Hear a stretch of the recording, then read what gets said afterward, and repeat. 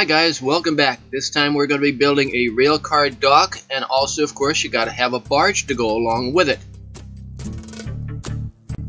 This project all started with a great laser cut wood kit that I found from the N-Scale Architect, easy for me, architect, you know what I'm saying. And of course with this kit comes lots of interesting information about rail barges and rail barge docks and a lot of history that goes along with it. I've built a number of their kits before, and they're always exceptionally well made, well planned out. You can see the parts here. They give you lots of bits and pieces, extra stuff to go along with it to make your kit just look great. If you take your time with this kit, man, it comes out really, really nice. Okay, so now we have the dock. We gotta have a barge to go along with it.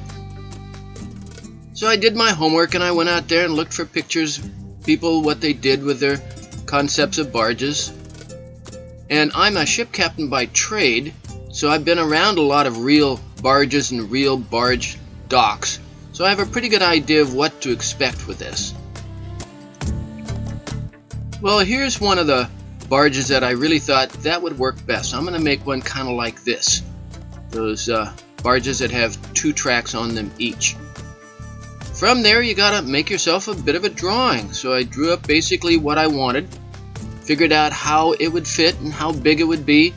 You gotta have a basic plan to get started. So I took that plan and started seeing what I had laying around the house. I got lots of bits and pieces of wood and stuff like that, so I started compiling stuff, see what I had.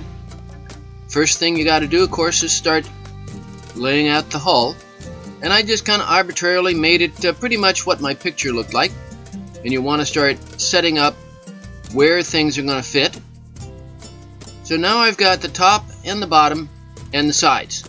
I haven't got any ends yet. Now cutting this sheet balsa, you got to be really careful. It has a tendency to bugger up on you. And of course you got to have something to glue against. So I put in some background bits on the sides. When you put these side in, I also put a center support beam in just to make it stronger. Make sure that they're nice and 90 degrees. Make sure they're plumb and square. Then putting the ends on, I had to kind of mess around with the ends some because it just didn't want to fit right.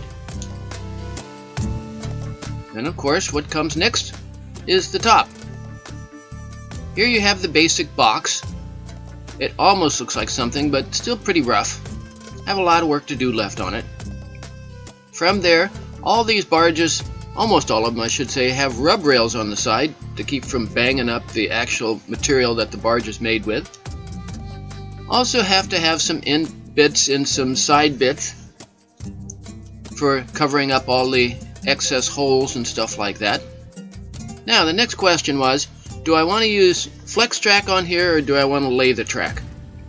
Flex track of course would be a lot faster, but if I were to lay the track it would come out a lot better, so I decided I'm going to lay the track rather than use scratch building. So I built a guide so I can get this track on the barge straight and square. There you see me using the guide. Once I have the track glued down, then I have to put the barge deck on. You'll also notice that I've already painted the hull of the barge. Of course we got to put some bollards on there to tie up, and here you have the finished rail car barge. What do you think? Looks pretty good. Looks pretty much just like the picture that I drew. This project took me, including the 2 bits, the dock and the barge, probably 8 hours of having fun. If you guys want to have a cool thing on your layout, you might want to look into this barge dock and build yourself a barge. Thanks for joining us. See you later. Bye now.